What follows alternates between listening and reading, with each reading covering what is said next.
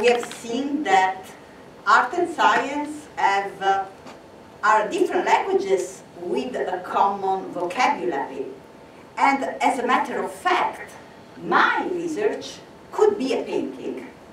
This painting here. Food shapes who we are.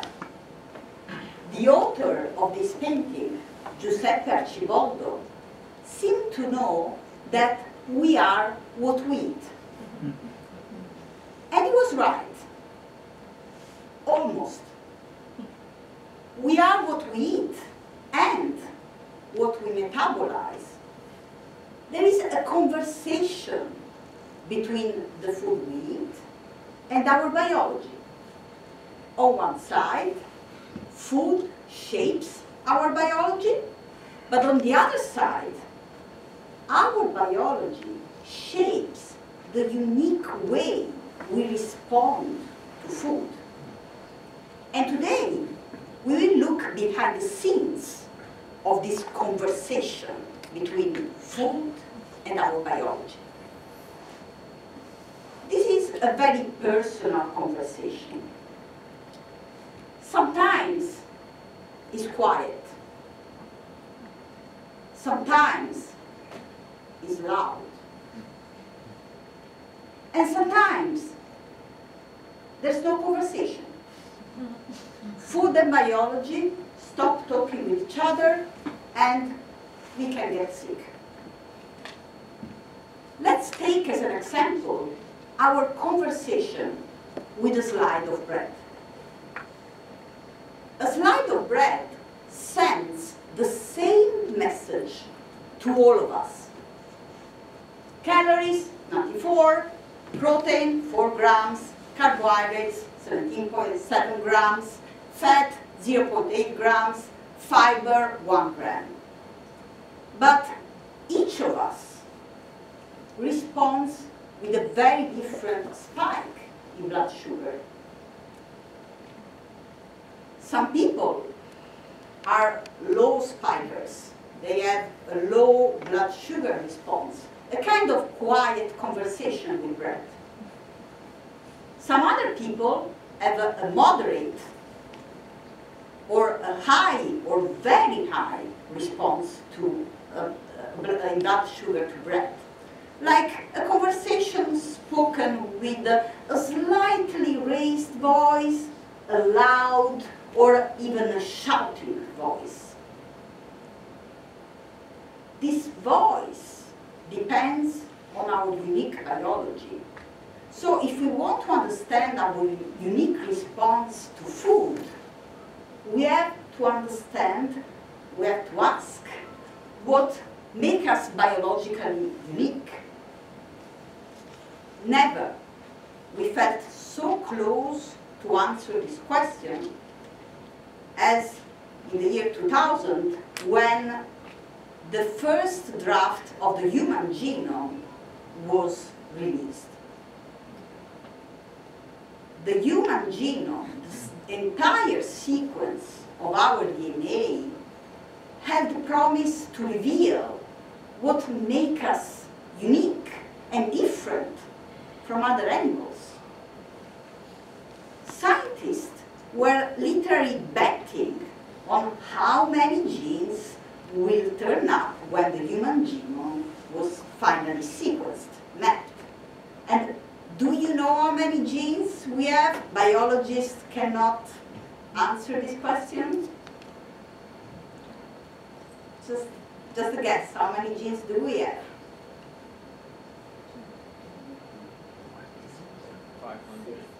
500? Yeah, this was actually very close to what scientists at that time were thinking.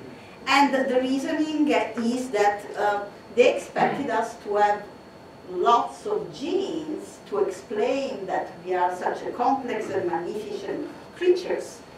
But the human genome produced some shocking surprises. The first shocking surprise is that we humans have actually more or less the same number of genes, 23,000, as simple animals like mice, fruit flies, and worms.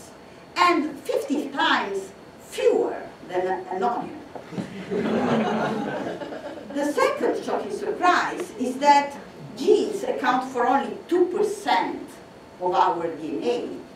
And if that weren't enough to hurt our genetic egos, then there is a third shocking surprise. And we can illustrate that with a quick experiment here. So please turn to the person sitting next to you and look at this person carefully. I know it feels awkward, but you are doing this in the name of science, so don't worry about it. So now, be prepared for a shocking surprise. DNA-wise, you are actually 99.9 similar to the person sitting next to you. So technically speaking, our DNA can explain 0.1% of what makes us unique. And this is, can perhaps give us an idea of why, despite many companies are trying to predict our traits, our response to food, with the personal genetic testing, these predictions are not very accurate in most cases.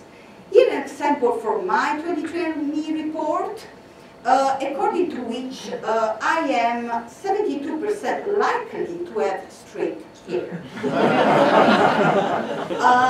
So all these shocking surprises, anyway, bring also good news.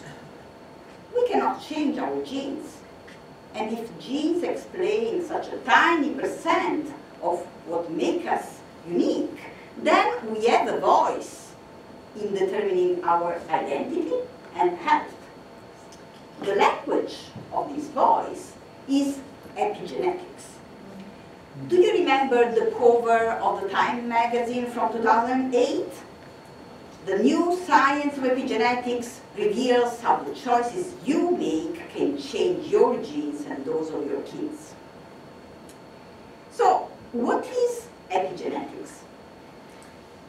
The prefix epi comes from the Greek language and means on the top.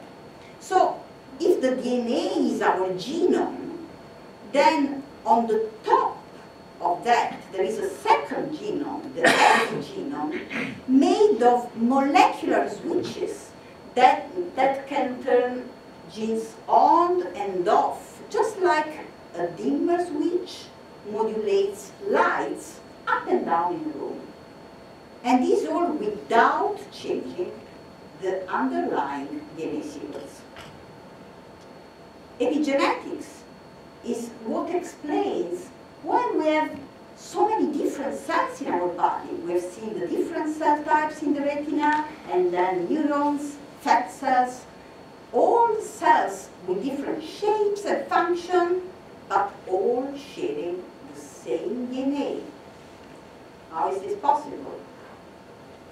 Think of the genome as a hardware, and then the epigenome is a software that tells which genes to turn on and off in each cell to ensure cell identity and function. And there are two important properties of the epigenome that allow us to become software engineers and affect gene expression by making lifestyle choices. And these properties are, let's start with the first, epigenetic flexibility. So, unlike genetic sequence, epigenetic switches are flexible, are dynamically modulated by our lifestyle. Factors such as diet, pollutants, stress, chemicals, additives can send signals to enzymes that write, erase, read epigenetic marks on our DNA, thus modulating gene expression. And diet is the most potent signal to our epigenome. That's why food is not only calories, but is also information. And by making the right food choices, we can also induce positive changes in gene expression. Queen bees are masters at making good food choices. They develop in royal jelly. Royal jelly is a protein-rich substance that is produced but not eaten by worker bees. So queen bees grow large and fertile, and they can live 20 times longer than worker bees. But now the most surprising thing is that actually queen bees and worker bees are genetically identical. The hardware is the same, the software is different, and diet plays a big role. So if environmental factors such as diet can write epigenetic marks on our genes, then you can think of the epigenome as a set of sticky notes placed on your genes. Despite being flexible, epigenetic modifications are also stable enough to survive cell division. And this delicate balance between flexibility and stability allows our epigenome to store a molecular memory of our life exposures. And usually, the notes taken before our birth tend to be permanent, as if written with a pen, whereas the notes taken after our birth tend to be reversible, as if written with a pencil. And both pen and pencil notes can affect our health and predisposition to disease. The reason why the notes written before our birth tend to be permanent is because our epigenome is almost naked during embryonic development at the first stages, and so very vulnerable to environmental signal. So when the egg and sperm fuse together, they erase almost all epigenetic marks, giving rise to embryonic stem cells. These can become any kind of cells because they don't have the software that programs to express a determinate set of genes in each cell. So they can become any type of cell. And only when they do establish epigenetic marks, they start to differentiate in the many kinds of cells that make up our body. And as I mentioned, this time window is very sensitive to environmental factors, especially diet of the mother. And food can affect so both pen and pencil marks, so after our birth, and in turn the pen and pencil marks can affect our response to food, going back to the concept of this conversation. And let's give some example of pen and pencil marks that are affected by the environment, by the food we eat, and in turn affect our food response. The first example comes from a historic tragedy, the Dutch hunger winter during World War II. During World War II, there was an embargo in Holland imposed by the Germans, and as a consequence of that, more than 20,000 people died. It's not surprising that the babies born during the famine were underweight and had many health issues. But what is surprising is that when these babies became adult, they were more prone to become obese. And even more surprising is that even the children of the famine babies were born underweight and more prone to become obese, even if they were never exposed to the famine. Scientists went and measured the epigenetic marks of the famine babies and the same-sex siblings that were not exposed to the famine, and found out significant differences in the epigenetic marks, especially in so-called thrifting genes, genes that make us more effective at storing calories. And having these genes turned on is a good thing in moments of famine, but a bad thing in periods of feast. So this might explain why the famine babies and their children were more predisposed to become obese later in life. They were carrying these permanent marks written in pen that persisted even 5 decades after the famine. And now let's look at an example of a pencil mark that is affected by food and in turn modifies our response to food. Beer is an excellent example of that. If we drink a beer or two, we induce some pencil marks in our liver cells that turn on genes that are required to break down alcohol. And so we can, the next time we drink a beer or two, we can deal with it better. It's a training effect, isn't it? But this happened when we drink the beer a few days later, but not 1 year later, because these marks are written in pencil and are reversible. So this shows us that in our conversation with food, really food shapes, our biology, our epigenome, and then in turn, the epigenome affects the way we respond to food. But if this is true, then can we perhaps use epigenetic biomarkers to predict how we respond to food?